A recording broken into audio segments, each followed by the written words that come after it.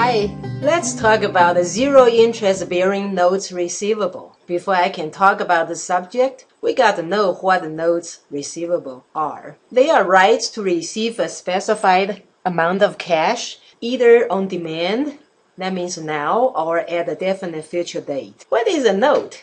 A note is a negotiable instrument, signed by the maker and received by the payee. If you make a note, you are the maker, and the person or company you give that note to is a payee. There's two types of notes. One is interest-bearing and the other one is non-interest-bearing. Interest-bearing means on the face of the note, there's a stated rate of interest. Of course, the non-interest-bearing note is the interest rate is not specified or written on the face of the note.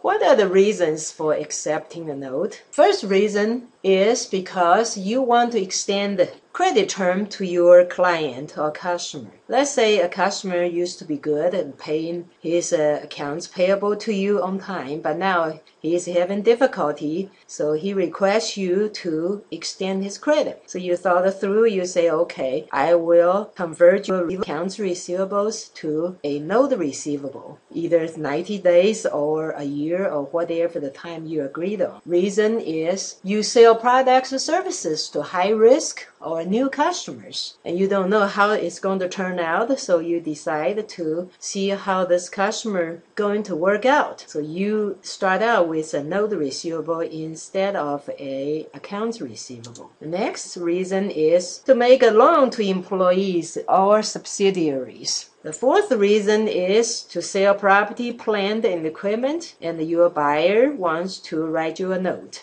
Unless he or the company has cash to pay you, otherwise it's going to be a note. The last reason, that's most often reason, is to lend money to borrowers. The lenders often write the notes and lend money to the borrowers. Before I can go and talk about zero interest bearing notes receivable, I got to show you the present value concept. On the screen, on the bottom of the table, has a present value of $1. Now I want to show you what a present value means. Present value basically is today's value. Now you can see I'm going to show you $1 a year later is worth 91 cents today, assuming the interest rate is 10%. Now you see my blue arrow on the screen, which means if you give your banker 91 cents today, you say, hey, you pay me a 10% interest rate. A year later, that 91 cents will become $1. So that $1 a year later, today's present value is 91 cents. On the same token, $1 2 years away, present value is 83 cents. Now $1 3 years away, convert back to today's value, would be 75 cents. $1 4 years later worth 68 cents today. You can see the present value of an ordinary annuity on top of the table. You can see my arrow pointed at $3.17 or $3.17 as an ordinary annuity of $1 for 4 years. What does that mean? Before I can explain to you on this meaning, I need to explain to you what an ordinary annuity is. First, what is an annuity? Annuity is a series of equal cash flows occurring at equal intervals over a period of time, like every year end for 4 years. An ordinary annuity is an equal end-of-period cash flows occurring at equal intervals over a period of time. So if the first cash flows occurs at the end of the first year, the annuity is an ordinary annuity. If it happens at the beginning of the first year, and then the annuity is an annuity due. Now, let's explain this $3.17. You can see my green arrow is pointing to that on the lower left-hand corner. You simply add 91 cents and the 83 cents and the 75 cents and 68 cents together. You will get $3.17, which means first year end, $1 convert back to today for 91 cents. Second year end, $1 convert back to today for 83 cents. Third year end, $1 convert back to today for 75 cents. And the fourth year end, $1, convert back to today's value of 68 cents. Therefore, you have totally $3.17. I finally can explain to you what a zero interest bearing note is. Look at my screen here. My example is on January 1, 2012, Big Help Company receives a 4-year $10,000 zero interest bearing note. That means the note does not carry a interest rate. But at that time, when this note was issued to you, the market rate is 10%. Now, do you really believe a zero interest bearing note do not have interest? Not really. It has interest. It's a hidden interest. It's what we call a implicit interest. What that meant is the discount on the notes receivable is unearned interest. You're not going to earn that interest until later days. So the present value of the note equals the amount of cash you sacrificed. You see my time diagram. Now look at my example on the screen. This company received the note on January 1, 2012 for $10,000. The note does not bear any interest, but the market rate at that date was 10%. So how do you record this transaction? You got to be thinking of two things at this time. First, how much that $10,000 principal amount due in the future worth today? Next, since there is no stated interest rate, how are you going to record this? What's the deal? Let's look at it. On my screen, you see January 1, 2012. You record $6,830. How do we decide that $6,830? Let's take a look. It's $10,000 multiplied by 0.683010. On my slide 3, I showed earlier that the table, if you convert one amount from sometime later back to today, it's not an annuity, it is one amount, single amount. So you use that one conversion rate, which is 0.683010, multiplied by your dollar amount, that's $10,000. Therefore, you have $6,830. And let's look at how do we decide the $683 as first year discount amortized. That is $6,830 multiplied by 10%. But what does that mean, discount amortized? Now remember I explained, when you issue a note with no interest stated on the face of the note, which we call zero interest bearing note, actually the interest is hidden in there, just not written on the face. Therefore, on the day the guy or the company issued a note to you, you are only willing to pay the guy or the company less amount than the face amount of $10,000. So your present value of note equals the amount of cash you're willing to sacrifice.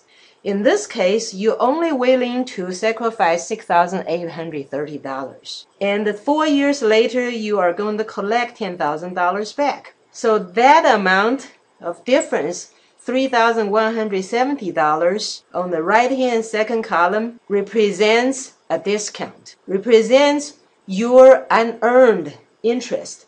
Gradually throughout the time, first year end, you're going to earn $683. Second year end, you're going to earn $751. Third year end, you're going to earn $826. And the fourth year end, you're going to earn $910.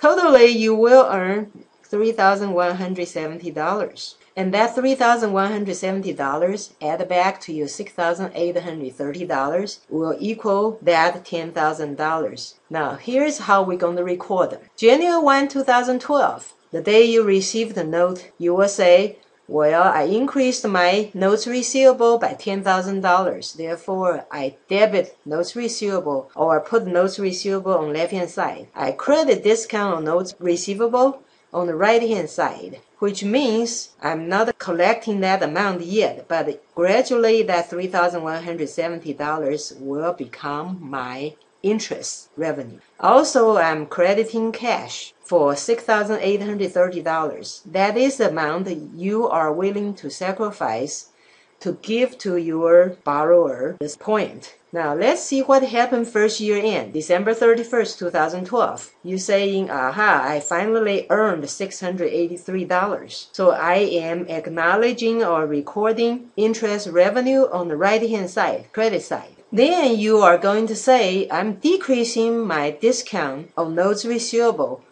I have recorded back then for $683, which means out of $3,170, you have earned $683 as interest revenue. You do not collect that cash because you did not pay out that cash to your borrower earlier, but that become your revenue. And 4 years later, you will earn $3,170 as interest revenue. How do we present notes receivable in our balance sheet? Let's take a look. September 30th, 2012. Your notes receivable on your balance sheet on the asset side, it says $800,000. Right below there, you say, I have allowances for notes losses, $100,000, which means you estimate probably you will not collect $100,000 out of this $800,000. Therefore, your net realizable value for your notes receivable is $700,000. That is your carrying amount, or the amount recorded in your book at September 30th, 2012. How do we evaluate notes receivable? Let's look at this example. This is almost continuation of the example we just did. Your carrying amount is $700,000, but 3 months later, that is December 31, 2012, you realize you now know your fair value is only $500,000. It's no longer $700,000. So you know you suffer a paper loss of $200,000. So how do you record this? So this is the first year you are evaluating your notes receivable.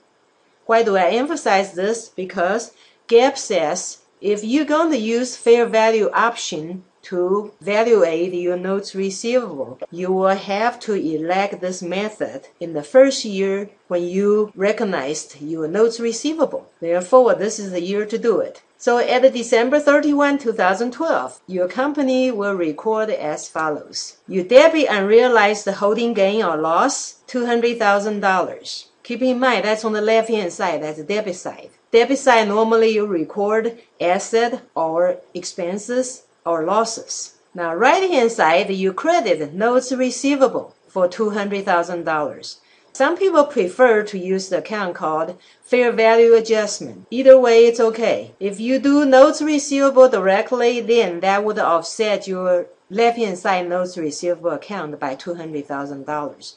You will not be able to see original amount. So personally, I prefer use this fair value adjustment account. That is a contra asset account would be listed right below your notes receivable account. Please be reminded, if you are having a trading security, then you will record this amount directly to your income statement. That is why I debited the unrealized holding gain or loss hyphen income. That income means this amount goes to income statement. Will increase or decrease, in this case, decrease your net income by $200,000. If it is available for sale type security, now we have 3 types of securities: trading securities, available for sale securities, or hold to maturity securities, which we're not talking about. If this is available for sale security here, then this amount, same amount of $200,000, would go into your balance sheet under other comprehensive income. That is a separate component in equity section of your balance sheet. Finally, I want to summarize how do we evaluate notes receivable. If we have a short-term notes receivable, that should be reported at net realizable value. It's very similar to your accounts receivable, which means in your balance sheet you would say notes receivable at a certain amount and then Below there, you would record a contract asset account, and then you will have a net realizable amount. If it's a long-term notes receivable, then you would record by cost. But if you record them by cost, FASB requires you to also disclose them in the footnote. Notes receivable, and you do not elect to use fair value option, then you have to record it at the cost and then also disclose that amount in your footnote. If you do use fair value option, and then you would use your fair value as the basis of measurement for your financial instruments that include your notes receivables in the financial statement. Thank you very much.